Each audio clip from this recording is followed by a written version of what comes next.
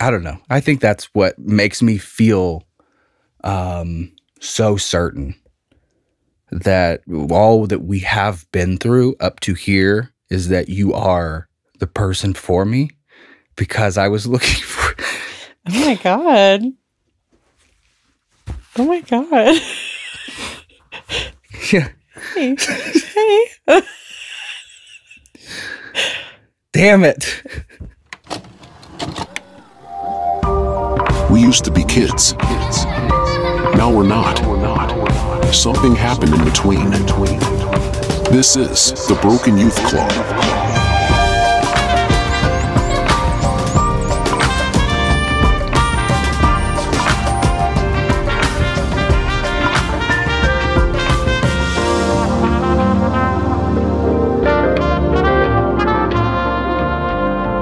I don't know where this thought came from, but do you remember the movie Dark Crystal? Yes. Okay, like it's been a long time since I've seen it, but yeah, David Bowie. Yeah. Hell yeah. No. Wait. No. The Dark Crystal? The Dark Crystal.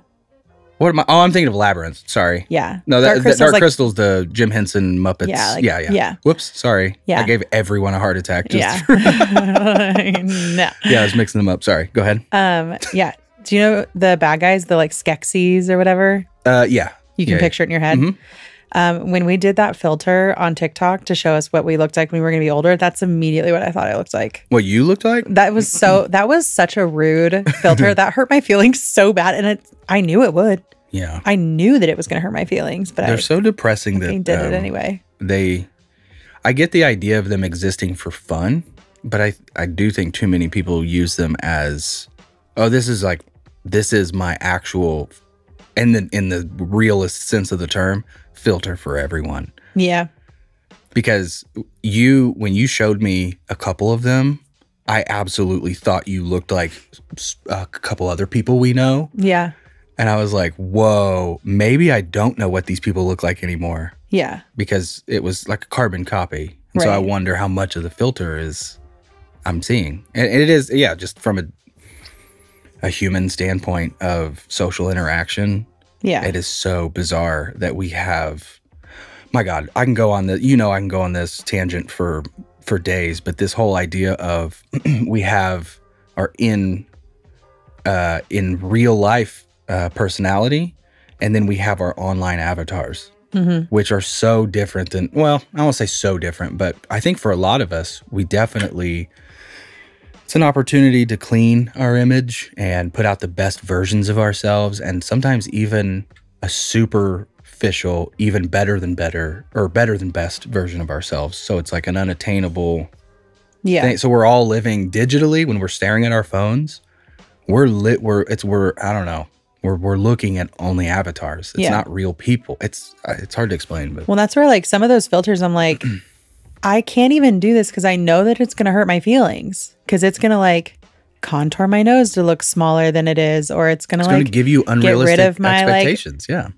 Circles. And then it's like, I'm not going to lie. When I was out in the gym this evening, I literally like looked up like, should I be looking at getting Botox or fillers, or like where locally could we do that? And there's a bunch of places around here. But anyway, because you asked me today that something that kind of broke my heart was like, what would I think if you wanted to get a nose job? Yeah. And my instant reaction was like, obviously I'd be supportive, but I'd be sad that you felt the need for that, because I mean, obviously it's a part of why I love you. Like I like all your looks, and the shape of your nose is a characteristic. I've painted you before. And so when you focus on the features of someone, that is a part of them. And so like, if I then were to paint you again, I'd be painting a different version. And so not in your heart, but a different, avatar, so to speak. Yeah. Sack. Well, yeah, but like caricature artists always make my nose really humpy, because it is humpy. Like I have this, it's my dad's nose. Yeah. And now it makes me want that hump to not be there. So I love your hump. That's why I can't even do those anymore, because that hurts my feelings. It's the same concept of, I feel like I've got like a little pug nose. I love that thing. No. Exactly. Listen to what you're saying to me. Our kids have your nose, though, and they are so damn cute with those little button noses. I agree, which is why I've come to like accept and love my nose too. Like when I was younger, I absolutely didn't like my nose because, again, like we had pugs. Like I looked at them, I was like, motherfucker, I feel you. Like, you can't breathe. I can't get girls. Come on. But no, it's like, obviously it's a part of me. I've also I've painted myself. And so if I were to change this, it'd change me. Look, when we've seen certain celebrities, like childhood, who've grown up, you know exactly who I'm probably talking about, from a show we used to love, had a reboot, changed their nose significantly. And it's like, whoa. That's not you. That's not what I've come to know you as. And to be fair, though, that new nose was also a little jarring. I don't know that I think it was done great. Okay, fair enough. Anyway, but still, it's the concept of. And listen, if anybody does, I'm not knocking anybody who chooses to do cosmetic surgery or any sort of. Good, because it might be me. No, I understand. I just you asked my reaction. That's my honest reaction. Is supportive, but sad in the aspect that you feel the need for that you don't have the acceptance of your nose. I love it. Also, when we were out driving, you've been on this kick for, years, but also lately, where it's like every time we get in the car, the only thing you're willing to put on is Toto. And I like Toto too. It's all good and great. But like when it's literally the only thing you put on, I'm like, please, literally anything else. And then you put on something else that is also Jeff Porcaro. And I'm like, it's the same shit. Like, no. Please don't. And then I ask you to just like put on something else. And then you start like rambling about like the history of I can't even remember completely what it is now because I was so tuned out. But then as soon as you were done, I was like, hey, do you know how sometimes when Oliver just starts talking and we're just like, yeah. But in our heads, I'm like, I can't even be following what you're saying right now because I'm so uninterested in what you're talking about. I know. And sometimes I feel bad because it's like, I bet you would love to have a wife that also really, really loves Toto and wants to like talk about all the things with you. And I like... That's okay, because it's like my thing. I can't do it sometimes. We have our things. You tolerate it. And that's tolerate it. That's all I ask. Yeah, I'm not like mean. No, I'm not saying it has to be your favorite band, your favorite drummer, your favorite music universe, everything. But I mean, listen, I'm not going to take up all the airwaves, but yeah, Toto's my favorite band. Jeff Porcaro, the greatest drummer of all time, probably arguably the most prolific drummer of all time.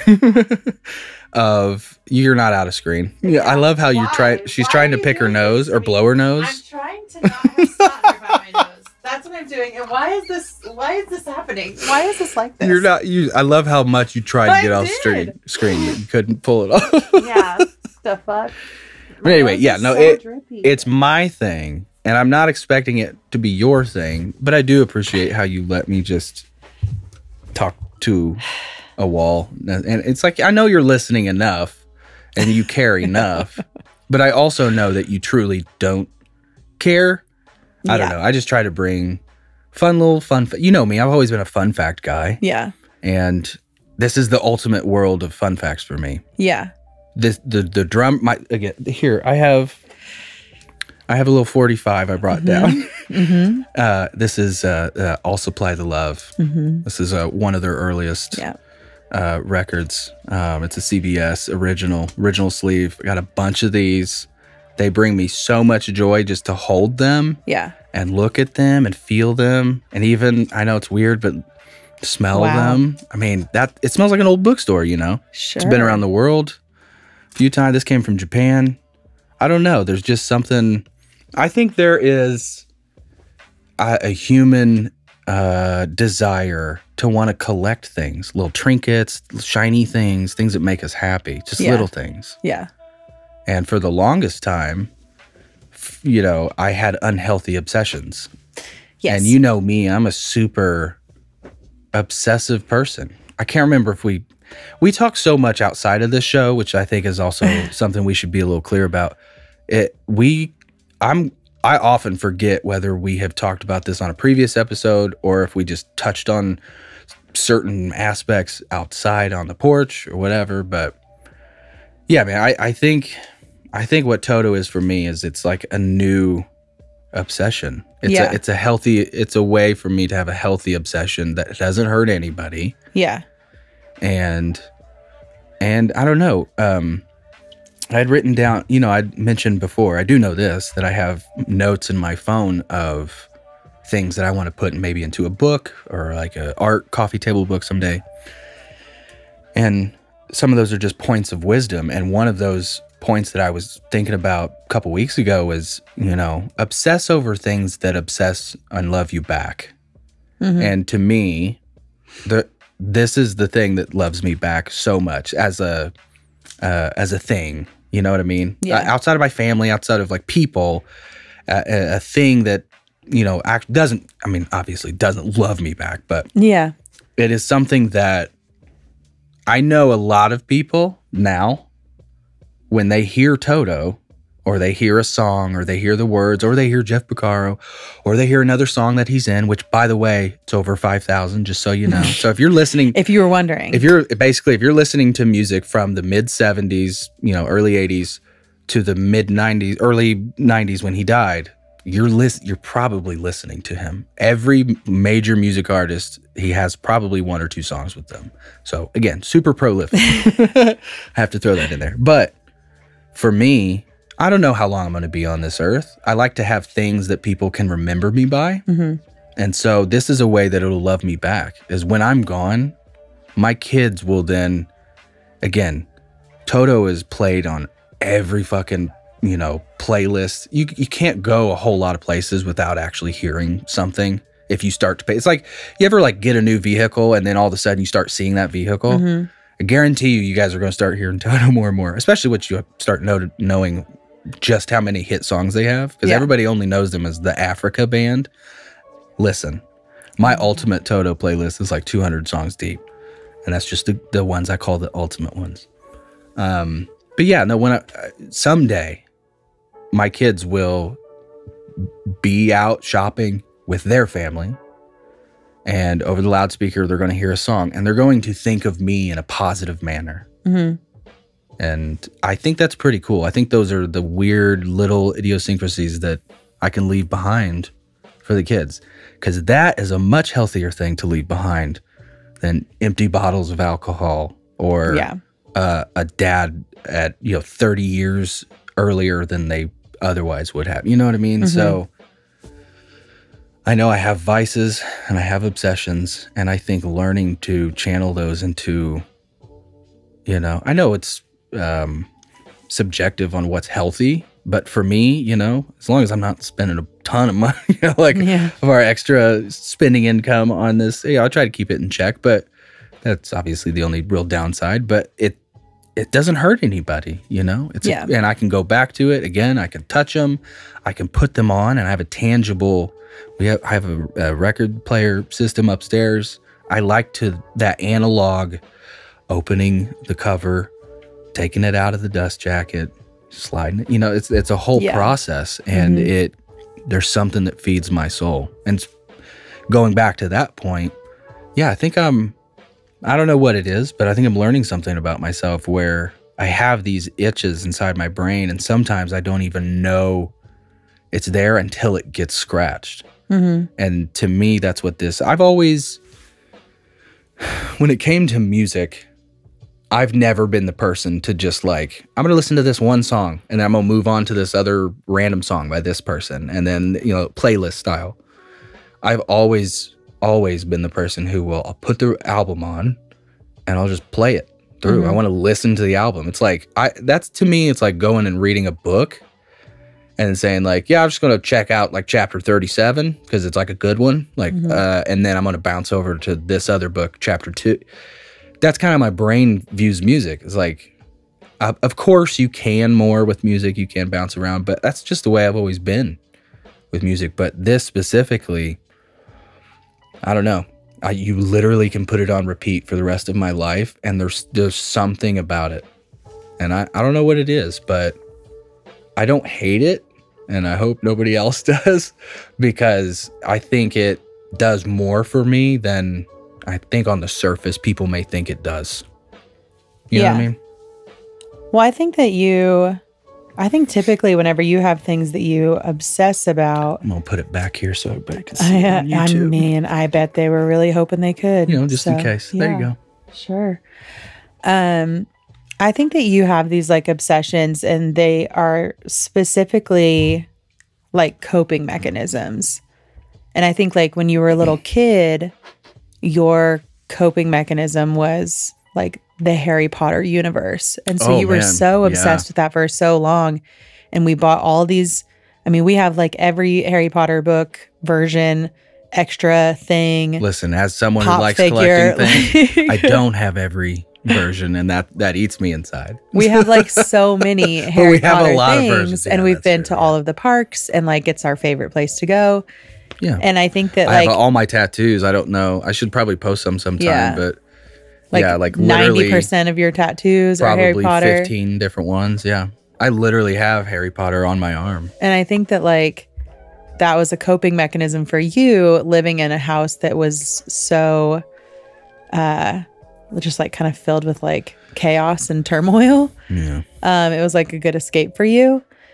And then I think as you got older and we had like adult responsibilities, then I think that was when you like turned to alcohol to cope with just how like hard that season of our life was, and how much pressure you had on your shoulders to like provide for us. And we like had a kid pretty young, and kind of like figuring out like handling all of the weight that comes with adult decisions when we're really not ready to make them yet. I think you were using alcohol to kind of cope with that. I don't know what Toto's helping you cope with. I don't know if it's just like it's a way for you to kind of calm down and like, I think I think it's just it's like a, I think it's so like, it really pulls you in. There's so many things going on. It's a centering thing. Yeah. So it's a way for you to just like calm down. Yeah. Grounding. That's great. But I think when it comes to, the coping with the alcohol, which is kind of what we were going to get into today. I'm curious to hear like your kind of version of how alcohol was first introduced to you. Yeah. As a kid, and like the role that played in your home, and in both of your homes, really. Yeah. And then kind of how that transitioned into where we were at there for the better part of a decade, really. Yeah. Well, I know my grandpa was an alcoholic, my grandpa Keith. And I know my dad had struggled with alcohol also when he was younger. You know, and it was something I knew of relatively early, that it was like this genetic thing. I didn't quite know what that meant, but I remember being young, pretty young, and having this vague discussion of, well, it's in my genes. Mm-hmm. And then, yeah, my stepdad, he was like the abusive alcoholic. You know, my dad, by the time my dad had moved on to his second marriage, he had stopped drinking. But the drinking was very much flowing at my other house. Right. And this was, I mean, classic alcoholic, you know, hiding shit under the porch, you know, late nights out doing other shit, and lying, going to, you know, NASCAR races and going to other states, visiting other family members that we didn't know about. I think alcohol ruined my stepdad's life, and it killed him. I mean, it literally killed him. He wasn't that old. And so I say all that, just to know that it was a very, I was very aware of it, I guess, very early. And I do remember at least one instance, very vividly, of my mom was working again at the hospital, and Darren had some buddies over, and he rarely had buddies over. It wasn't that kind of household, like poker nights or anything like that. Like, he was either messing in the garage or in his room or watching TV or whatever, you know. We just didn't have we lived in the woods. I don't know. But it was one of those nights where, again, I think he just knew he had the window. And I had come into the kitchen to grab a drink, get ready for bed, whatever, something around that time. It was late at night. And he had done the classic, you know, get over here. And then he was like, this is my boy, and this is blah, blah, this is this kid's dad, and yada yada. And then he'd crack adult jokes that I didn't understand, but I knew they were inappropriate. Yeah. You know what I mean? But what I remember very vividly was like him pouring in those they're like neon, just the little plastic shot glasses. Cheap ass, you get like 16 of them for $1 at Walmart or whatever. And I remember him pouring one of, I think it's still around. It was called Hot Damn. And it was basically just cinnamon whiskey. And he made me drink it. And I was like, oh, no. And like, I remember the look in his eyes going from like, oh, this will be fun to, if you don't do this, you're going to embarrass me and you're going to pay for this later. And I'm sorry, how old were you at this point? Oh, man. You had to guess? 7, maybe. 7 or 8, probably. Was Stormy and Jeff home? Or was it just you? Do you remember? I think my brother, yeah, I think they would have been. Yeah. But I think, so maybe they would have been asleep or something. Yeah. Yeah, because I don't remember interacting with them. But okay. I do remember, I knew what it was because I had seen it in the freezer. And I remember drinking it. Right. And it be the, yeah, just terrible. But I also remember it not being a big deal at the time to me, because I remember it's like, if it was okay for him to let me do it, whatever. I'm sure I was, didn't feel good the next morning a little bit or whatever, but that was the only time I remember being like forced to, I guess, from a young age. I just remember seeing him always mean and knowing that that's what there was a correlation of some kind there. Yeah. And by the time I had met you in high school, I was very much like, don't even say the word alcohol to me. Yeah. Don't say vodka. Oh, it's in like these sharp pains back behind my ears of like, please.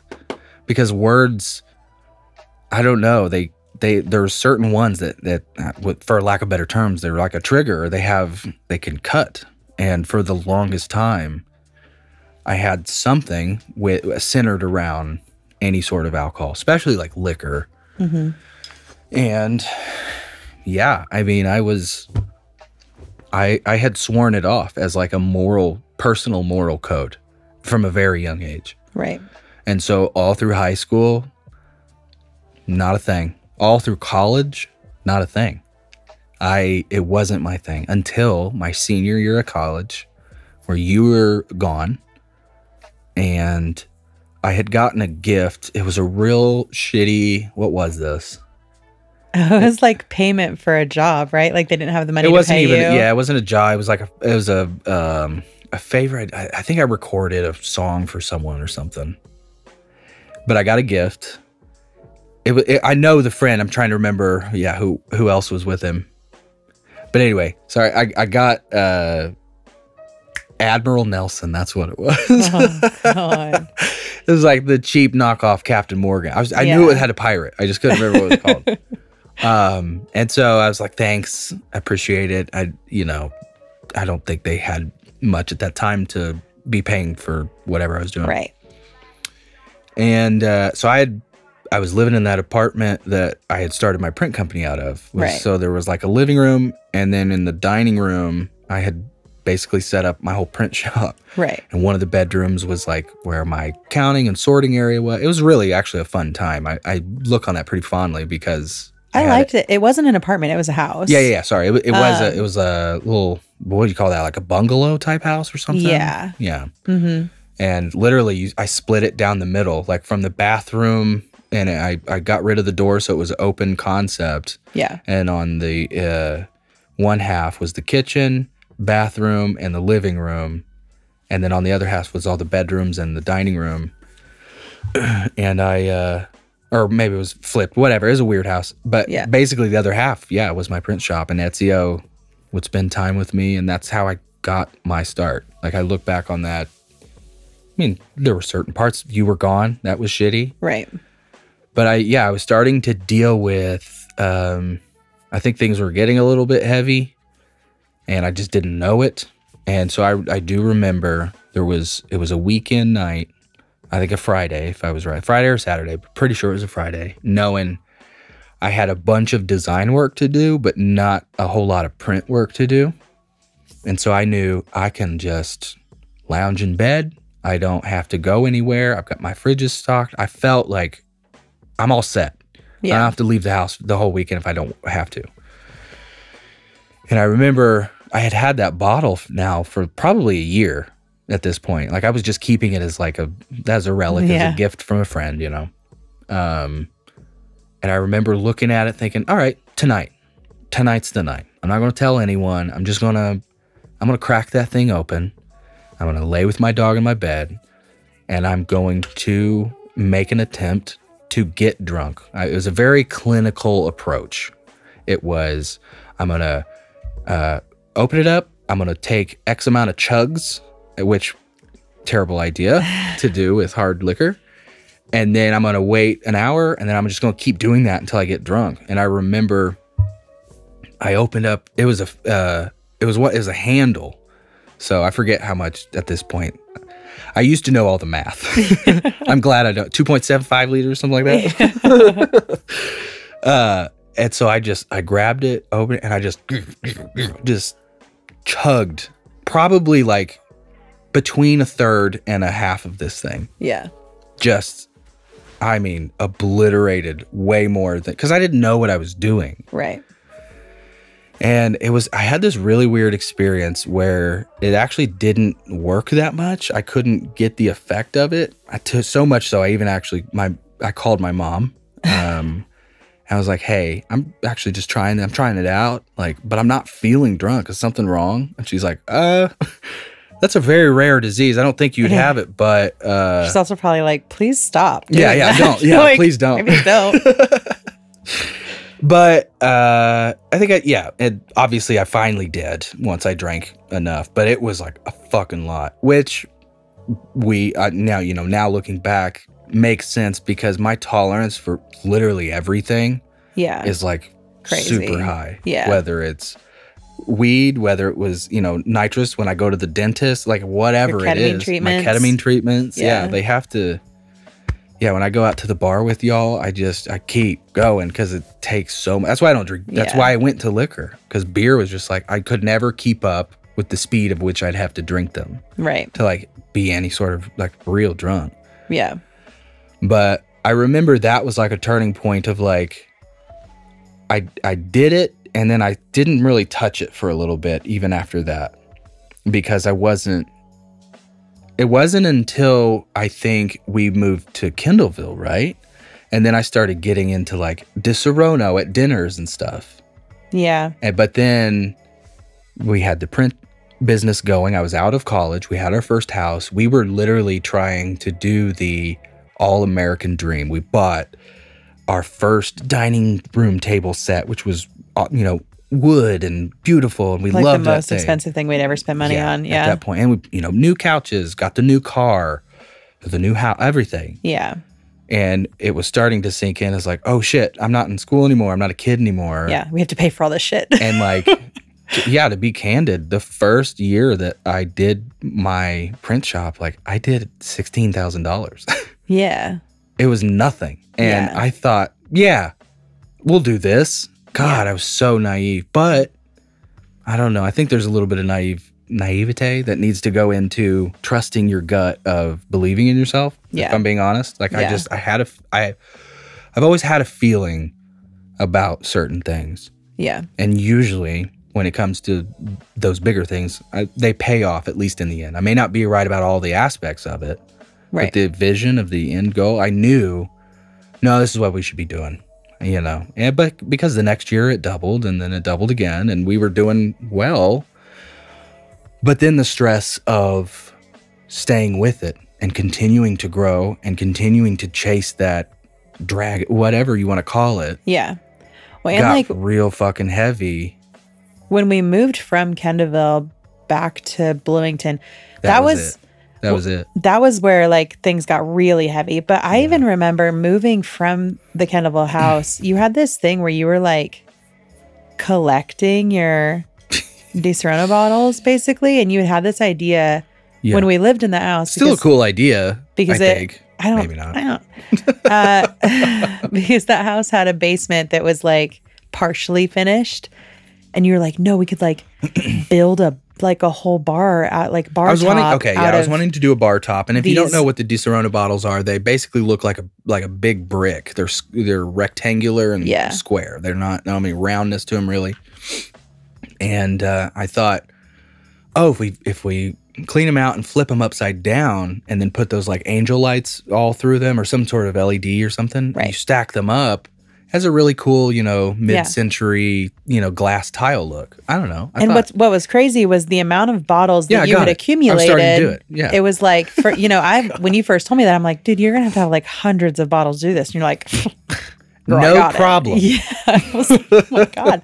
So I think when we moved back to Bloomington, our bills literally like quadrupled, and we didn't have the business to really like cover that. And so that work harder. That first year that we were back was like really fucking hard. Listen, I don't want to make this a fairy tale, but my landlord was arguably the worst landlord I've ever had. It was awful. You had like, you were paying a ton of money for this building that literally did not have heat. It didn't have running water when we got there. It wasn't insulated. You didn't have a bathroom. There wasn't a toilet. Like, it was awful. It was basically an empty barn with the square footage of the lower side was about 3,000 square feet. The total of that building was 5. Yeah. The lower side, 3,000 square feet.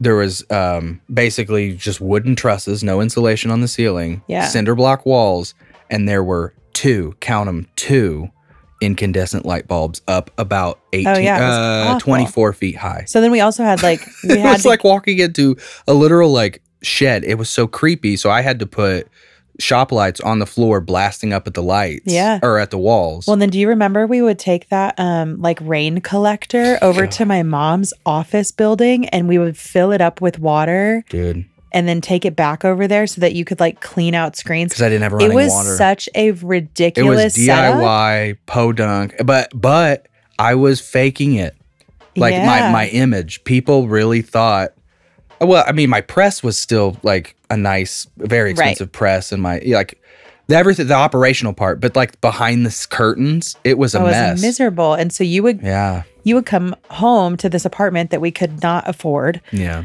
And Oliver was a baby. He like turned a year old in that apartment. Yeah. And I was staying home with him because we literally could not afford daycare. Man. Like that wouldn't have been a choice even if I wanted to.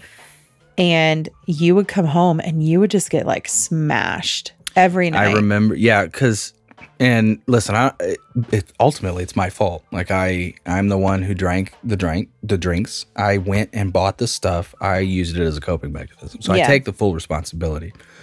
But if I had to put like a catalyst behind it, yes, it was the business and all that and the building. But again, we were put in a really bad spot by our landlord because it was this whole mess of like, we had to do these upgrades. So we started to like take care of it.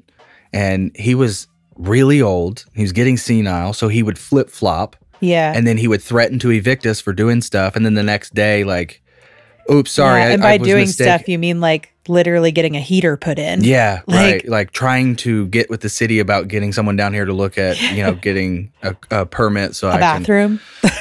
This whole thing. And then, he was like, I remember the one night he hit me with, it was like $50,000 I owed him by the end of the month, which was like, like 10 days, 12 days from there or whatever. Do you remember that? Yeah. We got that letter and I was like, literally like, is suicide an option? Like, it was so fucking dark at that time. Yeah. And obviously I never really, at that point, I didn't think that far, but it wasn't like a thought that fucking crosses your mind, because it was so like what do I do? Yeah, like we don't have because this dude is a rich old fucking property fucking goon. Yeah. And racist piece of shit, honestly. Yeah, he was awful. It was just such a fucking nightmare. He was awful. But anyway, yeah. I remember it was the winter. That was the worst part. We moved in, I think, October, right?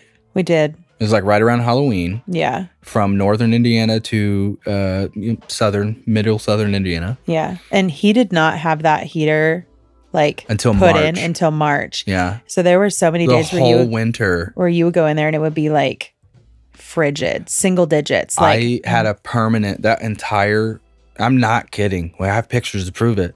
The entire winter, I had a permanent Santa Claus nose. Yeah, it was awful. It was so terrible. And I remember so many times you getting up and having to slog into work. And I felt so fucking terrible for you. Because I was I don't know what to do.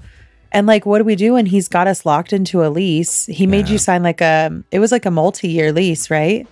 Oh, it was a 3-year lease. Yeah. Yeah. And yeah, it was. And God. That was the shitty part too, because so much money, man. But when we moved into the building, it was like, hey, this has to have running water. And he was like, oh, of course. Yeah, I'll take care of it. Hey, this has to have a heater. Of course, I'll take care of it. And then he waits forever. And then he acts like we're supposed to pay for that when it's like, you literally said you would take care of it. It's in our lease that you would take care of it. Yeah. But we knew that he was so out of his mind that whether it was in the lease or not, he would have locked us out. He would have changed the locks. Yeah, because he had some other goons. Because he lived in, Arizona? Yeah, and then he would have just he had goons in town. He would have, drug it out in court. He would have totally destroyed our life. So it was like, what do we have to do to basically keep this dude at bay? Because he's so terrible. I remember waking up multiple occasions, but one in particular that was just so cinematically gut-wrenching for me. Yeah. I think you know what I'm going to say. But it was, Oliver had, maybe 1.5, right? Something like that. Because we celebrated his first birthday at that apartment. We did. And it was 4 a.m. And I had to get up. And, as a business owner, as someone who's doing it with not a whole lot, at that time, I was doing it basically myself. I had no employees yet. Yeah. It was just me. Hello. Yeah. And I remember getting those comments of oh, must be nice. Set your own schedule. Yeah. It's well, maybe you're I'm fucking dying over here. You don't get it because you do set your own schedule, but once it's set, you can't deviate from it because then, you lose money, you lose opportunity. Yeah. Anyway, I knew it was I had shit I had to do, and it was we need the fucking money that week so that I could literally pay. And it wasn't I needed a couple $100. No. We needed thousands and thousands of dollars every week. And I was searching. I mean, there were points where I was I need $50,000 for the business outside of that example I just gave you. Yeah. Just literally from month to month. I need to find a few jobs that are going to bring me in $40,000-$50,000 within the next 10 days, please. Yeah. And somehow we'd always fucking pull it off. My God. But then you'd get family, friends, acquaintances who would see what you were doing and be like, whoa, that money's rolling in. It's yeah. And then it's going right back out. I sunk everything I had into that thing, and it took it all. And luckily, it's still alive as a company. Yeah. I started it 2011. 2011? Yeah. And it's still, I'm still doing the thing, but it's structured different, much different. I'm no longer the behind the press 16-hour days on my feet and doing that shit. Yeah. So that's nice. But yeah, to bring it back around to how dark it got for me, I remember that morning of, the 4 a.m, of sitting in Oliver's little rocker chair that we had. The glider, yeah. Yeah, glider. And it was so perfect in the worst way. It was in the corner, And there was a yellow street lamp right outside, and it was snowing, and I knew it was like fucking like 2 degrees outside. Yeah. And I knew what I was about to walk into. My truck I could see it. It's covered. So it's like going to be this process already. I'm dead tired from the previous, month, 2 months, whatever. Right. And you're in Oliver's bed, cuddling with Oliver. And that light is coming through just perfectly where it's like catching you, the snow's coming down, and it's just barely catching my face. And I remember staring at you guys and thinking like, please just let me be able to stay here today. And please don't make me have to go in. The universe, whatever, please. Yeah. And it's just like this, I was just begging so hard for something, a fire, like an emergency. Yeah. Like it was this just guttural feel of like, I can't leave my kid right now. Because it was a new kid. And I just had this just gut-wrenching feeling of you have to get up and you have to go. This is what you signed up for. Yeah. And this is where life gets hard, brother. Yeah. And you just have to fucking do it. Yeah. And I had those moments a couple times, but man, just like that image is forever ingrained in my brain. Well, I think that's where it's hard too, because like I could see you so miserable. Like I saw that and I felt terrible because it was like, I don't know what to do to make that better. I don't know how to fix this like hole it felt like we had dug ourselves into, you know? And so I'm like watching you leave, and then I'm watching you come home, and I'm watching you drown yourself. And I don't feel like there's a way for me to like call you on it or try to stop you from picking up another bottle or whatever, because it's like, well, God, dude, like he's literally doing everything he can. So if this thing is helping him relax, like I need to just let him have that. Yeah. But then it felt like it just kept getting to this place of like, it was so excessive. And it was, yeah. And a lot of it was to like, keep me warm, if I'm being honest. Yeah. Well, I think, whenever you were drinking at work and stuff. And what's funny is like when you would drink at work, that for whatever I don't know if it was just because I wasn't around a lot for that, it didn't bother me as much. I thought it was weird. Like it definitely hit in a way of like, oh, maybe you're not supposed to drink at work, you know? Yeah, but it's also like I built my own life, so like all my rules are different. Yeah, like you get to make the rules. Yeah, I do. But then you would come home, and then it was just this like, I felt like I was alone all day, and then you would come home, and then I was still alone, or I would like have to take care of you also while taking care of Ollie. No, dude, I remember, just to interject, because I've been meaning to say this I think 4 times now. When I would get home, I had this routine for probably like a couple months, if I'm being honest, and then I had to be like, bro, stop. At least I was able to stop that part. But I would get home. I would walk in the door. Typically, at that point, you would be with Oliver, either, feeding or laying down or whatever. And because I would come home kind of late at that point. Because again, no exaggeration. Yeah. There was 2 summers in a row where for 3 to 4 months, I was putting in between 14 and 16-hour days. 7 days a week. I burned myself out. It was awful. If I look back now, I'm very proud of like the things I wouldn't do it now. Right. I wouldn't. I don't know how I did. But I would walk in the door and I would line up literally 8 shot glasses, and I'd pour them all up, and I would just boom, boom, boom, one after another. Right. And that was before I sat down to take my shoes off. Right. It was in the door, straight to the bottle. Yeah. And you had already also been drinking it all day also. It was literally constant. And it was hard liquor. It wasn't, in the summertime, I would get a little lighter, and, we'd go with like just, Miller Lite, Bud Light, whatever, and just have the fridge stocked with beers. Because when I did get employees, I made it we drank. No one ever got out of hand, luckily. Yeah. I think there's a couple times where someone messed up a couple print jobs, but anyway. You always had to redo them, so it's whatever. You fix it. It never became like a huge problem at work in that sense. And only in my darkest days was I drinking like liquor at work.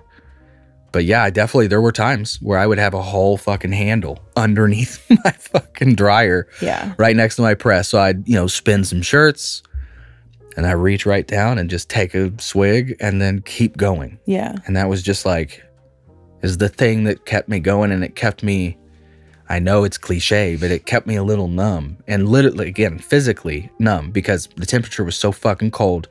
I have to use my hands because it's a very tactile business. You have to touch the t-shirts. When you load them onto the board, you're using your pinky and your it's a whole thing. Right. It really is. And when your fingers don't work right, I mean, it's like trying to type on your phone when they're fucking freezing. It's the same concept. Like, I would have to warm my body up to physically work, and it just took a toll. And I think, how did I quit the first time? Well, so we moved into this house, and we moved in with a friend of ours, and so he lived with us, and then it was us and Ollie, and we lived in this house. And when we first moved into it, we loved this house. It's still maybe one of my favorite places that we lived on. The idea of like before we moved into it, we basically like totally renovated this house for these people. Like, we painted literally every room.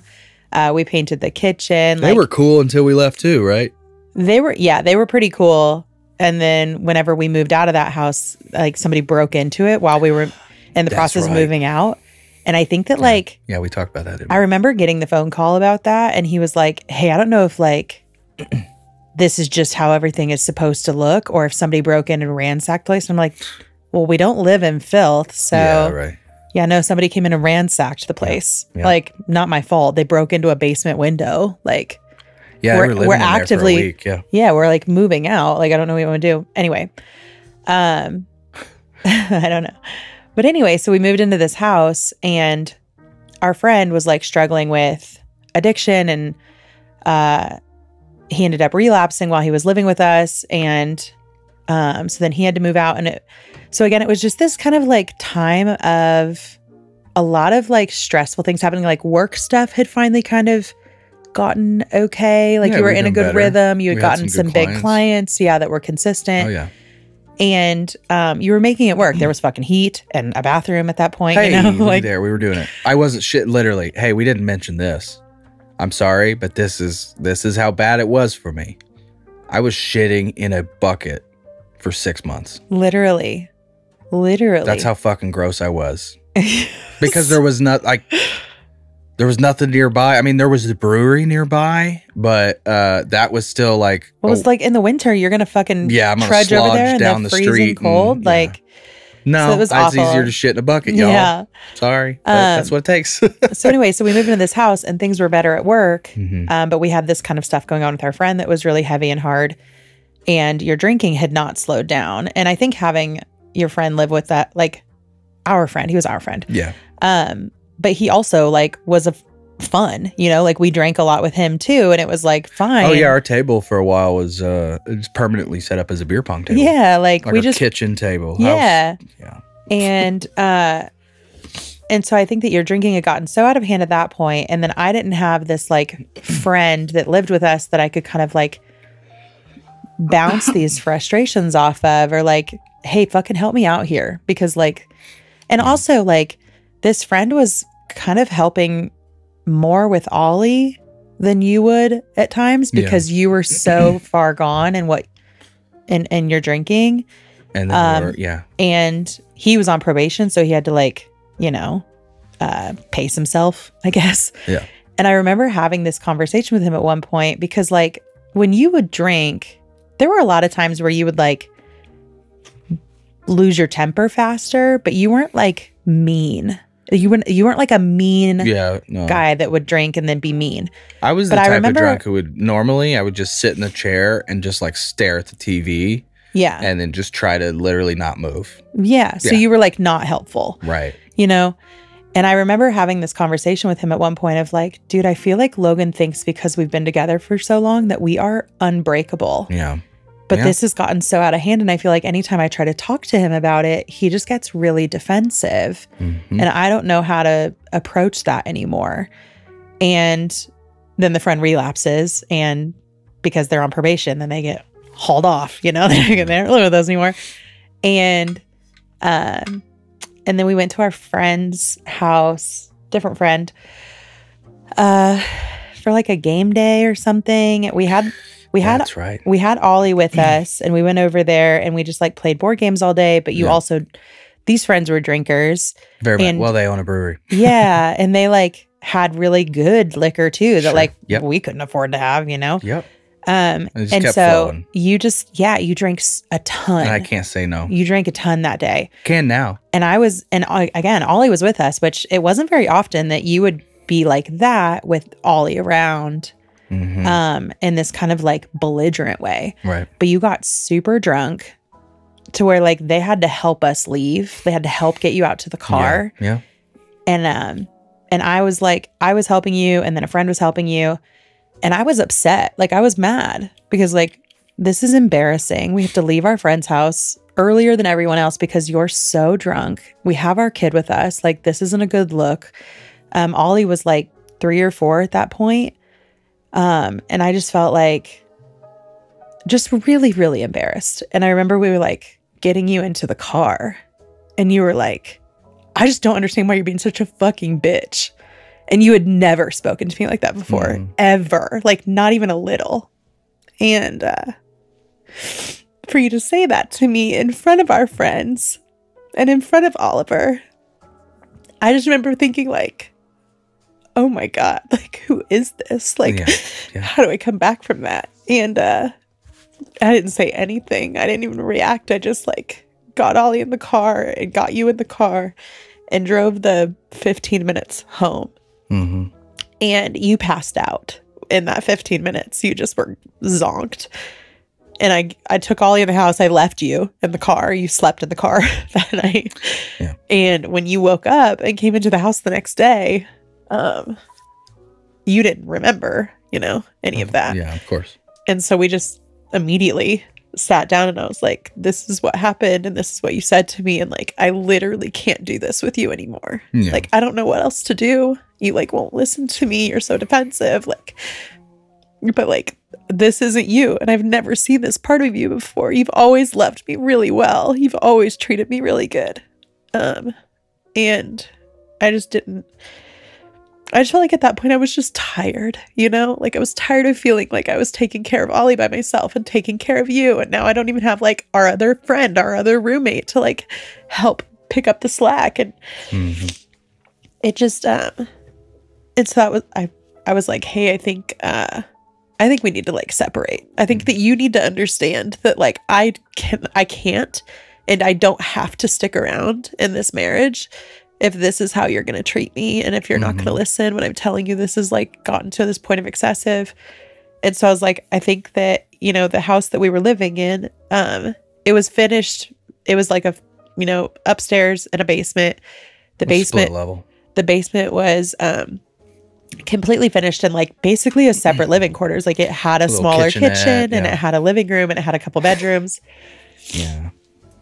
And so I was like, I think that we need to separate. And I don't want you to move out. Like you can live downstairs. I don't want Ollie to know anything's up.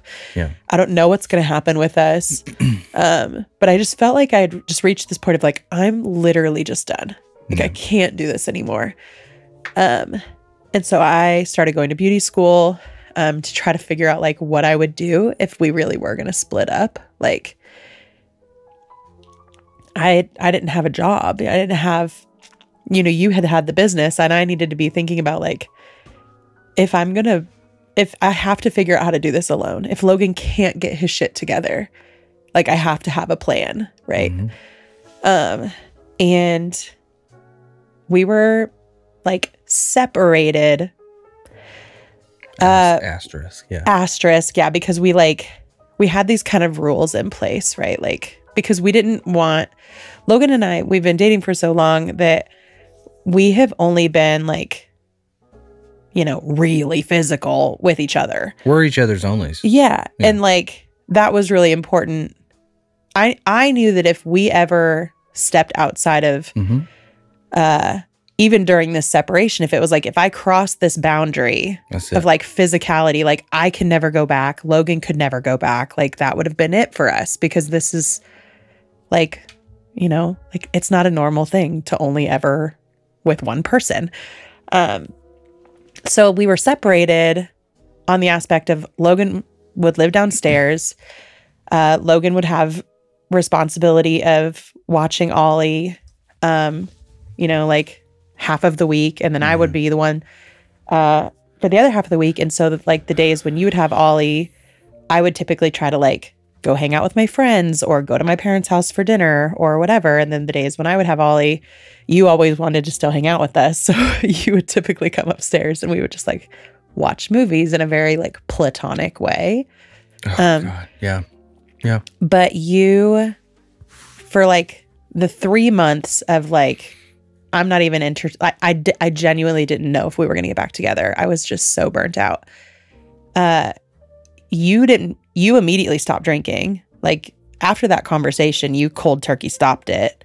And then for those 3 months of the summer, you poured into our relationship in ways that I hadn't seen you do that since literally probably high school. Like you would like leave me like flowers in my car. You would leave me like a joke and then you would like hide the punchline to the joke in another part of the car. Like you would bring me coffee in the morning. Like it just felt like you finally were seeing that like I'm a good wife to you and I've tried really hard to be a good wife to you.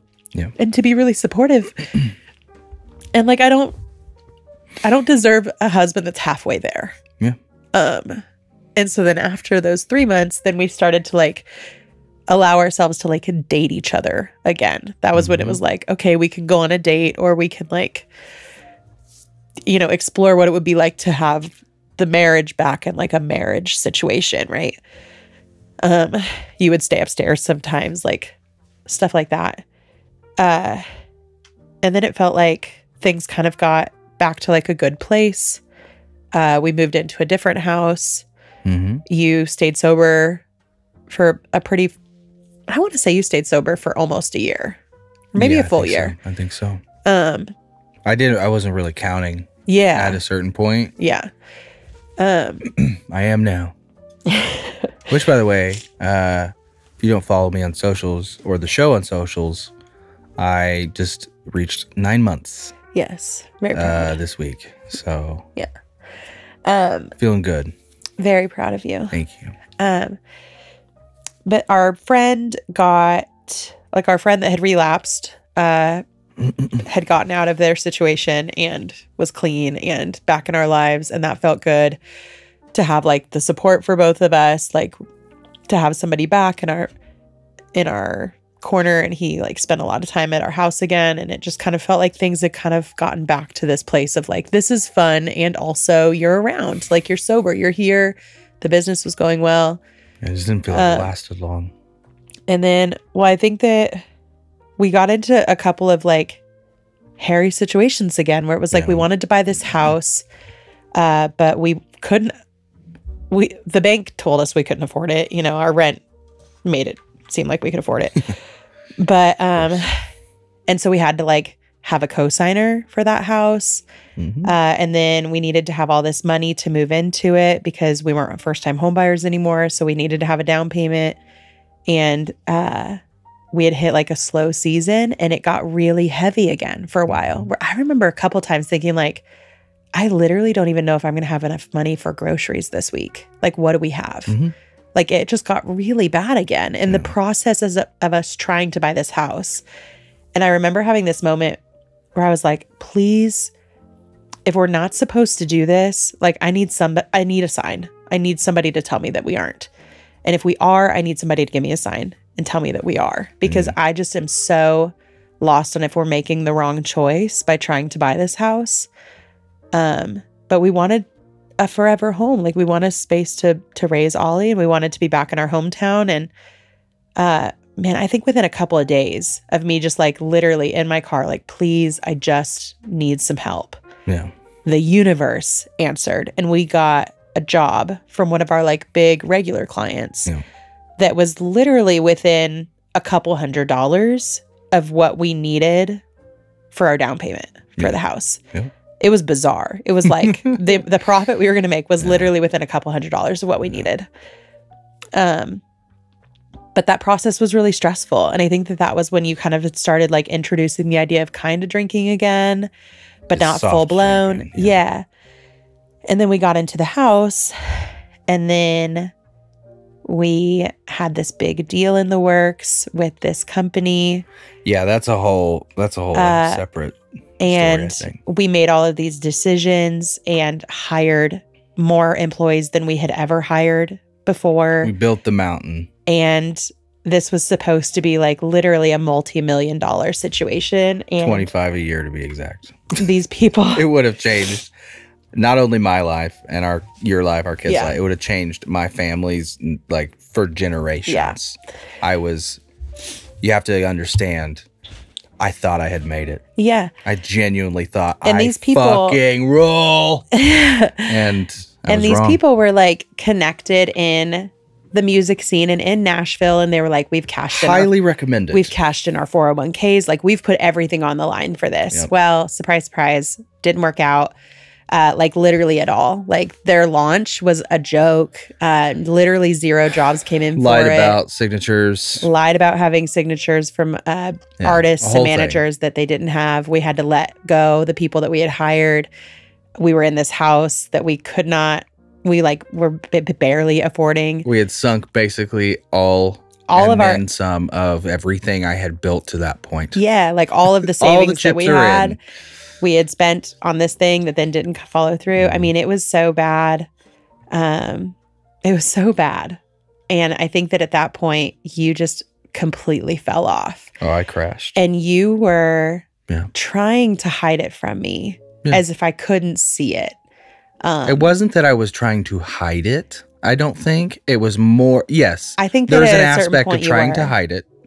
But I think it's more in the camp of I'm trying to keep my shit to myself because I know how if I let this get out of the container, it is a virus that will spread. You know what I mean? Yeah. So yes, in a sense, I was trying to quote unquote hide it from you, but it wasn't like you were flat lying to me. Okay. You were. Yeah, I was. So it's like I understand what you're saying. But I'm trying to illustrate it came from a place of I'm trying to keep my shit away from you. You know what I mean? Yeah. Which just isn't realistic. No, I know. It truly isn't. It's not an excuse. And so you're like stupid. So you're like lying to me about all of it. And I know that you have it. I know. I can't see it. I can't find it. Which, by the way, we're very big on not lying. Yeah. And we don't lie about anything. So I'm like, what are you doing? Like, who is this person? Yeah. And I literally like found some bottles in the closet upstairs. Like you were actively hiding it from me. And this was also right around the time when you started to, I think, have some like, you had said at the time that it was like blocked memories of the sexual abuse. And so those things were starting to like resurface for you. I hadn't thought about it in years. And then it's just like, oh, you start thinking, oh, yeah. And then it unlocks another one. It's like this series of doors that just start opening. You're like, oh, shit. Yeah. And I remember this one night, you had taken some cold medicine or something because you were legitimately sick. Yes, I was. And then you told me that you had just had one Mike's Hard Lemonade. Yeah. And I'm like, Logan, you are so fucking drunk right now. There's no way. Yeah. There's literally no way that you had one. Stop lying to me. And at this point we had our second kid. And so they like the baby and Oliver were asleep. And I'm so thankful that they were, because it must have been, I think that this is what we were told, that the cold medicine mixed with the alcohol that you had literally put you in this state of you were so drunk that like you started hyperventilating on the couch You were literally looking at me and saying, I don't know what's wrong with me. I don't want to die. I'm really scared. Like, you were panicking. And I was panicking because I'm like, what do you fucking mean you don't want to die? Like, what is that? And you were like, you were just hyperventilating on the couch. And then you literally passed out. Like, and I had this, and I'm like shaking you. And I'm like, oh my God, did he literally just die on the couch? Like, what's happening? And I ran into we had this like parlor area. I ran in there and I got some water from the sink and I ran back out and I threw it on you. And you woke up and you were like, you know, like, and I called your mom at that point, and this was like midnight, but I called her because I was like, I don't know what to do. Like, something's wrong. Like, he's lying to me. I don't know what to do. And she was like, call an ambulance. I'm on the way. And so I call an ambulance and they come to the house and they're asking me like what kind of medicine you take and what you've done. And like, he's lying to me. Like, he took this cold medicine, but he's saying he only had 1 mics and I don't know what's happening. And they basically came and checked your vitals and everything and was like, he's just really, really drunk. Like, he is really drunk. And while they were there and taking your vitals, you kind of like came out of it enough to get really mad that they were there. Like, you were pissed that these guys were in your house and you literally started like, get out of my fucking house. I don't fucking need you to be here. Like, you were so mad that they were there. And I was like, no, I didn't know what to do. And I called my mom and my sister. They were there. Your mom was there. Because I was like, I don't know if I'm going to have to go to the hospital. Like, I don't know what's wrong. And I just, that night was the worst night of my life. Because you were so panicked and so out of control. And I couldn't even tell anybody what was really wrong with you because you were lying to me. So I didn't know what to tell people. I didn't know where you were hiding shit. I didn't know any of that. But I just remember it's like, it just felt like we had finally like gotten to this place and then all of this stress happened all at once and it was this big thing and it just felt like, and then you told me about the sexual abuse a couple of nights later and I'm just like, what the fuck? Like this is so heavy. I don't know what to do with this. I don't know. I'm like so ill-equipped. Because I knew you were hurting and I didn't. But like you couldn't not work, you know, like you couldn't take a break. Yeah. You couldn't go off to like a treatment facility because we didn't have any fucking money. Like we were absolutely living like fucking month to month, week to week. Like you had to go, you had to work, but you were just like a shell of a person.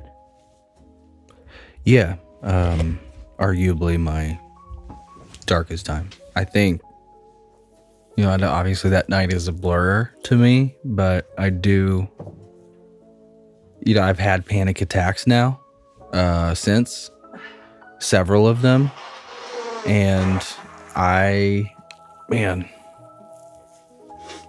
almost feel like I still wonder if I was drunk, but I also wonder if it was like a panic attack at the same time. But I don't know. There was something that, I just felt something broke. I think that... And it was... Sorry, go ahead. I think it definitely was a panic attack because at a certain point, I mean, like, when you hit that place of hyperventilating and you were, like, grabbing at your chest and it was like you genuinely were having a hard time breathing. Yeah. Like... But being drunk. And not having a whole... I mean, I've had panic attacks before. I would say my life more mild. They've gotten a little more serious, I think, over the past, few years. Yeah. Luckily, I haven't had one in a while, I don't think. Well, that's not true. Last time was when we were home last. That's not true. Yeah. No, I had a little one Oh, and then you had the one, not that long ago. Whoops. Yeah. Never mind. But yeah, so that was really hard because it felt like you had just really fallen off at that point, and I didn't know how to steer you back in the right direction. And I wasn't in this place of I'm ready to just fucking like leave, like how I was before. Because we had gotten so much. Because it felt like we had made ground. Like we had decided to have another kid. Yep. Like, we were in a good place in our relationship. And I knew, even though you were lying to me, I knew you were lying because you didn't want me to worry about it. And for me, it's like, hey, fucking cut the shit. Like I have to keep the business going. I have to keep everything going. That's where it came from. It's like, not, yes, in the traditional sense, you mentioned you're the stay-at-home mom. I go do the work, and we've had that. I don't. It wasn't in this like I'm the man. I got to go. But it was this like That was the way that we built our family. It was more of a pride thing for me. It wasn't a man thing that I had to like provide for my woman and my boys. Yeah. It wasn't more like that as much as it was, no, I have to do this also for me. Like I have to keep going because that's what I do. And if I stop, I'm not me. And that's, I don't know. And even it's still, that's the way it is now. You know me. Yeah. Like I have, well, even this podcast. I mean, this is a side hustle. This is something that we're trying to get off the ground on the side of everything else that we're doing. Yeah. And I always have to have something going. And I think that's a part of, going back to just needing that. Like, it's something that gives me comfort is if I see progress, then I can't sit in my feelings, I guess. I don't know. Yeah. But. So then all of that happens. I don't think that you would I think after that, you definitely cooled it on like the hard alcohol, the hard liquor, but you were still like, it was basically like, well, what if I just drink beer? And I'm like, okay. In my mind, I'm like, what can I do? I feel like if I tell him, we were trying a different like method of like last time I quit cold turkey and like, did that work or did it work for a little bit? Yeah. Like what did that look like? Maybe we were like, what if because I always went back to there's a South Park episode where Randy learns that he's an alcoholic and he thinks it's like this debilitating disease. So he shaves his head, he's wearing a blanket and he's in, the wheelchair. He's like, Stan, get me, I need another beer, Yeah. He's leaning into the fact that it's a disease. And, but at the end of that episode, there's some wise wisdom that Stan always, gives. Yeah. And it was, hey, Dad, it's okay. You can have a beer from time to time because if you completely cut it out, you're still letting it rule your life. You're saying you're letting it have complete dominion over whether or not you do or you don't. Yeah. Whereas if you say, no, I'm going to have one today, you're having control over it. And for a while, I tried to have that philosophy. And I think at times it worked a little, but most times I don't think it really in the long run anyway. Yeah. Did. Well, and so then we move out here and you were like managing fine, drinking a lot of beer, but what? Yeah, which again, that's what am I going to do? Like, yeah, it was beer's better than liquor. Yeah. It was a choice to like, maybe I can wean off, again, a different method. But I do remember starting to see moments in this last house that we lived in, when you would drink a lot of beer. Cause I mean, you would drink like beers and seltzers. Yeah. You would be putting down like 10 to 12 a day. Like you were drinking a lot for a while. And there was a time when like I could almost expect right around 6:30, 7 o'clock, you would start to like get mad, you just started to become someone that was really angry again. And I remember we got in this argument one night and I don't remember what it was about. I'm assuming it was about the drinking. But we were in the garage and you got so mad that you threw your phone and you broke your phone on the floor. Like you didn't throw it like literally anywhere near me. It wasn't like that, but you were just so like overcome with rage that you threw your phone and the screen broke. And I was like, are you fucking happy? Like, and you're like, I don't fucking care. I'll buy another one. And I'm like, no, you won't. Nope. No, you won't. Like, you would just. Which I didn't. I lived with, for a long time. Yeah. But it was like, I was seeing these parts of you again that it was just kind of like, hey, this is becoming an out of control situation again. And so then it was like, okay, well, what if I only drink when we go out to dinner? But then it was like, I worked for a little while. But then it felt like you were kind of trying to make the excuse to go out to dinner so then you could order the drink. It was like, It was like in your brain, it was like, every fucking this is how I can get was it. A special occasion. Yeah. And so it just kind of got to this place where it just felt like, ugh. And like living out here was really hard for me to see you struggling with drinking again because we were so isolated out here. We hadn't made any new friends. My family is literally 2,000 miles away. And the only friends that I had were the people that you worked with. So I can't call I can't call my friend that you work with because then I'm telling her this Logan's that my probably husband drunk in the office right now. You should, Like which to be, again, no blame. I'm the one who took there was a little bit of influence, I think, on that last run of in-office drinking. Correct. Which, again, I cracked the tab. I poured the drink. But it wasn't a zero influence situation, I should say. Yeah. And I let that happen for sure. Yeah. But then I feel like we knew that it was getting out of hand again. And I had reached out to a friend of mine that is an NP because we wanted to get you back on Adderall because you had been off of it for a while. And we were like, hey, like maybe if we get going with the Adderall again, maybe that will help you not feel like you need to drink to deal with like all of the fucking responsibilities that you have because you immediately had a lot more responsibility than we anticipated. And you took a lot of pride in that. That was great for you. But it was like, it was just a lot of pressure, right? And you didn't want to fuck up.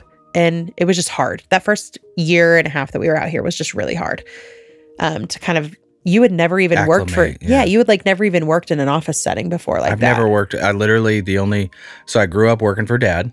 Yeah. And then in high school for literally 4 days, I worked for someone else in Bloomington. And on the fourth day, I went into his office. I was like, hey man, I'm just not, I'm not feeling this. Yeah. And I'm not making enough money. And then he started arguing with me. He's like, he broke out a calculator and was like, well, if the gas is this. And I was like, I'm not going to have you tell me whether or not I'm making enough money.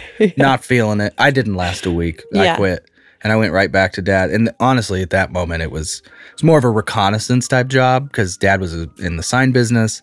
I was trying to learn from a bigger sign shop so I can bring it back to dad, which I did. Yeah. It worked. Yeah. You're welcome, Joe. Love you, Dad. But so I'd reach out to this friend. I was like, hey, like, do you have any recommendations for a doctor that Logan can use? Because the one that we had seen a couple of times since we had been out here was a bitch. And was like very judgy about you. Oh, dude, I was a meth head to her. About you smoking weed. Yeah, it was dude. like, well, if you smoke weed, I can't give you Adderall. Fuck and off. It's like, literally, I am such an advocate for fucking medicinal weed because I see how you can take it and it literally does just like calm you down. And I think it really helps with that kind of like manic side of your ADHD where you have like a hard time getting out of your head. Or a hard time not obsessing over certain things. And it's like, I think that replaying the same like thought in your head. Yeah. And so I think that like weed for you is a very grounding and calming experience. Yep. But she made you feel like you were literally shooting up in an alley and then coming in and being like, hey, help me. Help. Yeah. So fuck off, man. I was like, hey, like, do you have a recommendation? Because this just isn't working out. And my friend was like, well, have you ever looked into ketamine treatment? And I didn't even know what that was. And I shot it off to you and you were like, Special K, I've heard of ketamine. And I'm like, okay, well, I don't think it's like that. Yeah. but there just happened to be a ketamine treatment center in Spokane. And so we looked into it, and it was a pretty big investment for that initial, because you have to go a certain amount of times for like 6 weeks or something. I understand if it's like initially a very big investment. But my friend was like, another friend of mine owns a ketamine clinic in, I think it was maybe Arizona or something. And, the science behind ketamine treatment, top notch, with promising. Treating depression and PTSD and like trauma and all of this stuff. It's like the science is there. And I think that you should look into it. And I remember coming home and we watched a little documentary that we found on ketamine, and how it literally is like, it heals you in a way that like depression meds kind of like aid in it. But it's like, if you're on depression meds, typically it's like, well, you're just going to be on them for the rest of your life now. But ketamine treatment is supposed to be a thing that like, you do it, and then you might need to just do one treatment a year after that. Like, you get to this point where the ketamine is healing these things for you in your brain and how your brain works, so that in the long run, you won't need it very much at all. Yeah, so real quick, the way I've kind of heard it explained to me, which I think is a wonderful explanation, is imagine all the synapses on your brain that send electrical signals back and forth to each other, telling you to do this or feel this. Imagine over time, imagine those synapses as like little flowers. And over time, they just shrink and they shrivel and they kind of get withered and they shrink up. And what ketamine does is it goes in, sprinkles some water on them, rejuvenates them, and lets them kind of rebloom a little bit. And then they can shoot those signals more efficiently. So you're thinking faster, you're less clogged down. And so for me, my experience was, and then again, I want to be very careful, legally speaking here, this is just my experience. So I always say, to get into a clinic, you have to have a doctor or an NP recommendation anyway. So please talk to your doctor, see if this even is something that would work for you. Cause I don't know if it's for everyone, but I do know the research is pretty promising. But for me, I went in it was very easy. It didn't take that long to get approved and get in. Yeah. And my original routine was, I think it was 6 sessions, right? Or was it 5? I think it's 6 sessions. And I think I lied. I think it was 3 weeks, 3 or 4. I think it was 3. And they wanted you to come in. Yeah. And they wanted you to come in twice a week. Yeah. But these sessions are kind of long. And at the time we were living in Coeur d'Alene. And so the office was like a 45-minute drive. So for you to miss essentially half a day of work twice a week for 3 weeks. For an hour afterwards. Yeah, you couldn't go back to work after the treatment. So it just became this like, oh, this is a big, and like, I will forever be so thankful to Dan and Lindsay for like being so letting me do it, so gracious in that. Yeah, like there was not a problem, you know. And I think that they knew you well enough at that point to know this. You wouldn't be asking to do it if it wasn't important. Yeah. But so anyway, so we did all of that. That was over the summer. You felt like that had really helped you. Yeah, I was noticing improvements. At that point, you were still drinking beer, pretty much only beer. We didn't have like hard alcohol in the house. And then we went home for Thanksgiving, and you drank a lot of beer because my dad also drinks a lot of beer. So there's always a lot of beer at the house. Yeah, and it's like, especially like when I'm around your dad, it's like that's I don't know. It's a bonding thing. Whatever. Yeah. You know, it is. And it definitely still bothered me at that point. Yeah. And it felt like, God, dude, like you just drink a lot of beer. Yes, you know? Come on, man. Come on. But it was like a couple days before we were going to leave. And you were in the bathroom taking a shower. And I don't remember if you asked me to come in there or if I just walked in there. Yes. But you were crying as you were getting out, and you were like, I'm done. Like I'm done drinking. I can't do it anymore. And I had heard you say that so many times that for me, it was like, oh, I fucking hope so. Like, I hope. Yeah, no, I don't know what it was. Could be the ketamine, could be a mix of things, but yeah, I was, Yeah, I was in the shower, and it was like just one of those moments where you're talking like to yourself. And remember, I was having that conversation about learning to like step out of yourself and look at yourself as your own human, to like love yourself. Like, yeah, I am something that I need to give love to. Yeah.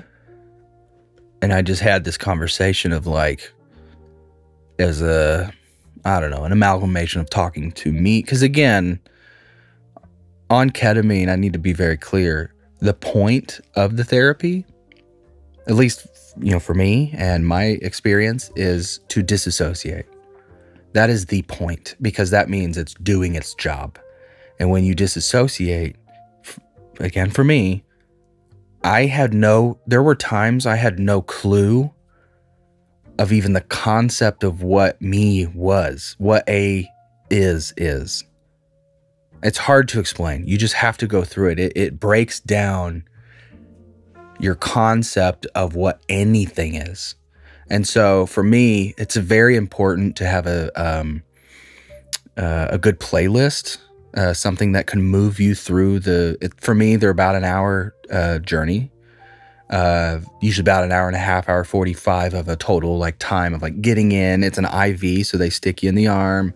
You're in a dark room. You're monitored the whole time. Again, at least for me. And yeah, when you disassociate, from my experience, it is when I'm listening to music, especially, and I'd be happy to share my ketamine playlists, by the way, because I take them very seriously. Because if you have the wrong thing, it can take you in a place you don't necessarily. I see where, yeah, we're going a little bit long, but I'm okay with that on this one. But a way I can explain it is, if I'm listening to something really beautifully cinematic with strings, it's very orchestral.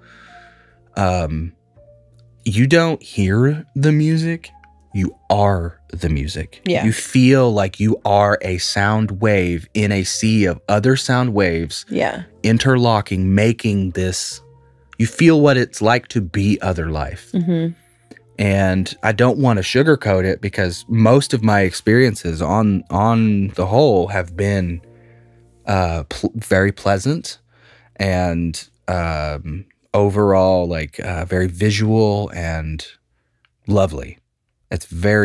I love it. I do. I love going. Yeah. But I will say on my last one, I know that I went into it very stressed. I was in a not great place, I think.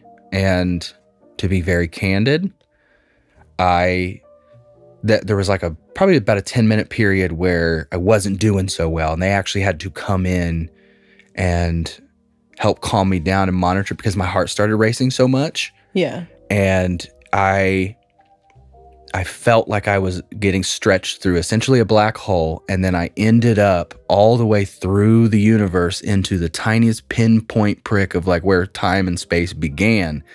And I died. I felt death. And I remember just like complete blackness, but not like it's like black. And then you look around, you see your hands are like, oh, I'm in the black. No, I am the blackness. And I remember trying to get my phone out and text you. And I remember the entities came in, they were shattered. It's like they're not human. It's just a force. And so you feel there's something around you. And I knew something was off. And in feeling like I was dying, this is what makes me feel comfortable, I think, with dying now, is there was one thing, and I know you already know, but there was one thing that kind of helped me through that, to like get through, to say, oh, I'm not dying actually. And I was trying to get to my phone to text you. And in this space of nothingness, I was literally calling out like for you. I was looking for you. Yeah. And I remember going like, friend, love, help. And in my, like, I don't know. I think that's what makes me feel so certain that all that we have been through up to here is that you are the person for me because I was looking for. Oh my God. Oh my God. Yeah. Hey. Hey. Damn it. That's very sweet. Yeah. It was very scary for me because it's the realest I can explain what dying and not the act, like I was dead. Like that's how it felt. Like I was on the other side. Yeah. And I was so desperately just trying to find you. And I think that's sweet. You kept me here. So, and I know it's just chemical. I know I didn't actually die. I know it was just my brain telling me going through that process, but it scared me from like, it's been a while since I've gone. I think it's been like 4 or 5 months probably. And, I do need to go back. I think I'm going to ask to dose down just a little bit to have a little easier ride. I'm going to change my music a little bit because again, music really does guide you. And I had a very emotional, cinematic thing on. Yeah. And all of it, you know. Yeah. I think in my heart of hearts, I was going in there to do work.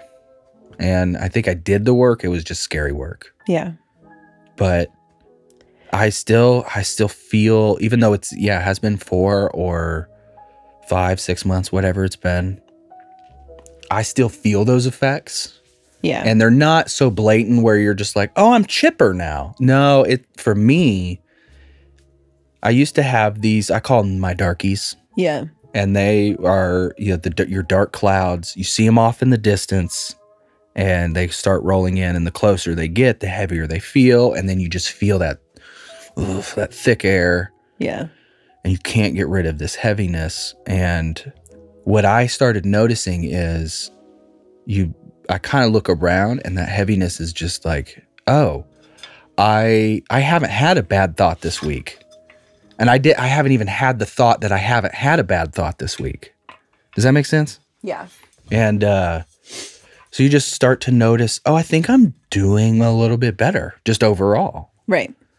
And yeah, I'm now, alcohol free. I still smoke a lot of weed, just to be clear. Yeah. So when I say I'm sober from alcohol. Right. But, I mean, weed's my thing. Toto's my thing. Yeah. Well, and I think that like for me, the big takeaway that I hope people have after listening to this episode is, I think a few things. One, everybody goes through shit. And when we were in the darkest, hardest, poorest fucking times of our life, I mean, where we were, if we wouldn't have had family that was willing to lend us money, we would have been literally so fucked. Yeah. Like everybody's got this shit going on. And I think that we all think everyone else has got it figured out. And you're the only one that's struggling. And why the fuck is this so hard for me when we're all going this person, literally it's everybody. Everybody is doing it. So if you're in a place where you feel like you are just spinning your fucking wheels and you can't seem to get out of this hard spot, just know we all feel that kind of like all the time. But also like things won't be hard always. They just won't, like you'll figure out a way to kind of push through it, or you'll refocus on things that you can control versus things that are out of control. Yeah. And I think also recognizing that we all cope with hard stuff in different ways. Yeah. And if your coping mechanism is alcohol or is something that hurts you or hurts your relationships, I would really recommend looking at that and really thinking about what is this really doing for me? Because it might be allowing me to escape, but it's also hurting these relationships. But also I look at people that struggle now, whether it's with drugs or alcohol, and I'm like, you have always at your core been a good person. You're a good person. You care about people. You love people. People matter to you. Yeah. And you had this crutch for a long time. Yeah. But you were never a bad person. And I don't look at anybody now and think, you know, why can't they just stop doing that? Yeah. Because I've seen you and I've seen the struggle and what those crutches provide you and the time when you feel like you need it. And then, you know, moving out of that now and living in a space that we live in where you're not using those crutches anymore and kind of seeing all of that, right? Like the growth from that. So I hope that people can have more empathy towards other people, or if you are struggling with those things, I hope that you give yourself a little bit of grace, but also recognize if what you're doing is hurting other people too, because Logan's obsession now is Toto, which is annoying and, you know, and drums and bothers me sometimes, but I would rather listen to Toto in the background of my life for every minute until I die than see Logan go back to an obsession that really hurt us. Yeah. And then last, I think just, you know, Logan and I, we've been together for so long, but like, it hasn't been a perfect ride, you know? No, it never is. And I think that we've had to really show up for each other in these different ways, which we've talked about before on the show about, you know, loving people in different ways where they're at. But I think even, you know, when we separated, I truly thought, like, I'm done. I'm out. I wasn't ready to pull the trigger because I was worried about how you were going to take it. And I was worried about what that meant for Oliver. But like me, when I said I was done, I was so done. Yeah. But I think because you recognized how serious I was and how bad it had gotten, and you put so much back into me, that it like, I fell in love with you all over again because I had lost that. Like I loved you as a person, but as a partner, I was like, this dude just like, it's not there anymore. Yeah. And so I hope that if you are in a relationship where you see your partner struggling and you don't know if you can do it anymore, I think that it's important to recognize that you are worth you're worth having people have to change behaviors. You know, I shouldn't have had to live with Logan as an alcoholic for our entire relationship, just because I knew he was a good person or I knew he was a good dad or whatever. But like, I'm worth having a sober partner. I'm worth having somebody that will give up a thing that isn't serving them well and is hurting us. Because if Logan would have continued down that road and I had stayed, I had never said anything, I don't know when you would have stopped. I think that I had to put my foot down and say, I'm not doing this with you anymore for you to take it seriously. Yeah. So I hope that if you're in a relationship like that or you're feeling that type of way, I hope that you feel like you're in a safe enough relationship to talk to your partner about that stuff. And know that they might get angry. But at the end of the day, like, you deserve to have a healthy partner. And you deserve to have a partner that also is willing to see that, like, what they're doing is hurting you. Yeah.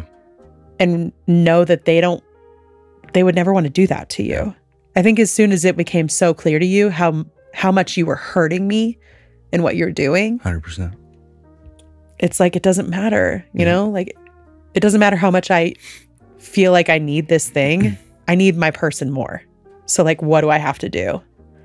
So I hope that you are kind to yourself and you are kind to your partner or anybody that you see that is struggling with this kind of stuff, but also stand up for yourself. Yeah, absolutely. And if I could end with just two pieces of advice that I would say were, I think, small but big at the same time for me, that I think were crucial for me this last time to sticking with it. Number one was telling everybody close to me just how much it meant to me that I was like committing to this. And that's accountability in my book. So I told Kate, I told my friends, I told my coworkers. I told, you know, Dan and Lindsay. I told everybody that I could think, because I knew if I tried to just do it myself, well, at least I had an out. If I fell off the horse, no one would know. No one would know, because no one knew I was on the horse. Right. You know what I mean? Yeah. No one knew. Well, no one knew I was fucking at horse camp, throwing my fucking shitty pants into the woods. Yeah. Right. No. So accountability was huge for me, because my ego wouldn't let. No, now they know. And if I fall off the horse, that's going to be embarrassing for me. More embarrassing than being an alcoholic. Yeah. So that really worked. Number 2, small but powerful, was a piece of advice by a good friend and comedian. Well, he's not a good friend. A very good person that I've come to know in the comedy world. His name's John Huck. Funny comedian. We were at Dan's taping in Minneapolis last December, and I was smoking weed with him out in the alley. You were fresh on the no alcohol a week train. and a half, I think. Yeah. Very, very fresh. Yeah. And, you know, it's a big night. It's Dan's biggest special. I was so worried. It's his theater taping. I know. I wasn't.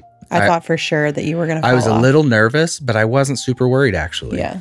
Because I had already told people. I was bound, determined, no, I'm going to stick with this. I'm going to prove to them that I mean what I say. And again, this was a big special. It's Dan's first full like theater run. Wow, these big, beautiful, you know, historic theaters. Very awesome tour, and it was a success. And now his special actually comes out tomorrow. So by the time you hear this, please go check out Dan Cummins' special on YouTube. It's I edited all the social videos for it, and I was there for the taping. It's super awesome, magical night. But when we were there, you know, backstage, there's fucking, I mean, nice ass bottles, $500-$600 bottles of like delicious shit. Yeah. And it's stuff where it's like, I don't know how often I'll have the opportunity to even just a little taste, so I can know that I had this rare alcohol or whatever. Or even there was stuff that wasn't rare. It's just like everybody else is like having a good time. One of our buddies in the green room while they were all drinking won an Emmy. He's like, guys, I just won an Emmy. We're like, fuck. I felt so like, of all the nights. Right. To have, why didn't I quit 2 weeks later? Yeah. But if anything, that's the point, man. There's always going to be a reason for you to have not quit a little bit later. Right. And for me, that was the biggest immediate like World Series of a test for me. Was you're at literally in a cool city. You're at this magical thing, and like it's there, it's free. You don't have to pay for it. It's like all the things in my favor to want to drink this. And I didn't take a single sip, because when I went out to talk to John and smoke that joint, which was really cool, is one of those glass tip ones, which is, it was my first time smoking those. I told him, I was like, yeah, man, I appreciate you, because I don't like to travel with my weed. I'm just a weird rule follower that way. And so I was trying to bum some off of him, because I'm like, hey, man, like, I need to be honest with you. Like, I just quit drinking 2 weeks ago, and I don't have any of my weed on me. Like, do you mind if he's like, say no more. And he was real gracious. And so we were smoking, and he was like, hey, man, like, you know, that's really cool. It's awesome. It's cool to be sober, because, you know, John himself, he got sober, and he lost a lot of weight, and he looks great. Yeah. And his biggest piece of advice for me was drink tea. Literally get yourself like the hot pot, whatever, so you can boil tea kettle. God damn it. So you can physically get up, make some hot water, steep your tea, and make a process of it, because there's that tangible hand to mouth thing. Yeah. And it's an addiction. And so I tried that as soon as I got back, because we have like the nice, you know, water, tea, coffee set up there in the office. I was like, you know what? I never really used this thing. I didn't, sorry, John, I didn't end up getting the tea kettle, but we have that thing. So I still get up. You have like a hot water thing. I went out and got all my teas, got my honey, got my favorite mugs, and I did the thing. And really for 2-3 weeks, I was probably 5, 6, maybe even 7 or 8 cups a day, where I would get up and I was just like, let's just do this. And I almost made it a challenge to see like, gotta do 10 today, you know? Yeah. Because it's water, you know, it's tea. Yeah. And man, that first initial hump, I think, was bigger than I thought it was going to be. Yeah. Because once I got past that 2 or 3 week mark, hey, look at me, I'm drinking tea now, and I don't hate it. Mm-hmm. And I've moved on to now just water. I have my big, one of these at work, and I try to drink at least 2 of those a day, if not 3. I've got little, the squirt water or flavor packet things. Yeah. Occasionally I'll still do tea because, we still have it there. But if nothing else, and if you're someone like me and you're looking to try again, my advice is, even if it's just a few people close to you, just tell them, hey, I'm trying this thing. And I really need the accountability support here, because I think I can do it this time, and try the tea. Worst case, you find out you love tea. Yeah. Or you hate tea. Yeah. So, yeah. But yeah, I think we've gone a little long. This is a good spot to end it. Yeah. I'm sure we'll get to more aspects of this later. Yeah. Our clock is 9999 now, so. Oh my God. Or 59. Yeah. Yeah. Well, we are super happy you're here. Yeah. We care about every single one of you. We are so thankful. If you haven't joined the Facebook group yet, I would really recommend that. Yeah. I feel like people are starting to use it the way I think we want it to be. People are starting to be a little bit more vulnerable in there. And it just is important for us to have this safe space for people that don't feel like they have a support system at home. Yeah. Or, a big friend group. We just wanted to create a space where people could go to like vent or get advice from other people and just not feel judged. Yeah. And it's been going pretty good, I think, up to this point. Yeah, I love it. It's small, but I think I like it. I want to keep it kind of, I don't want it to be this 20,000 plus group right away like we have with some of the other ones, because it's immediate, like trolls just flood in. So if we slowly can grow this, if you know anybody who you think, I think this person might want to be in this group with me. Yeah. Do that. Don't mass invite everybody, because we're trying to keep it to the purpose of what it is. Yeah. If you have a story that you would like to send in, that is also a safe space. Mm-hmm. It's me right now answering those. So I promise to be gentle with you. And the email for that is mylife@brokennewthclub.com. Yep. There's the telephone number that you could call into. We'll just put it on the screen because we can never remember it, and we need to just write it down in plastic Starts somewhere. with a 5. 509 something. All right. But yeah, we're just super happy you're here. Yeah. So thanks, guys. Yeah. Okay. Love you. Bye. We'll see you next week.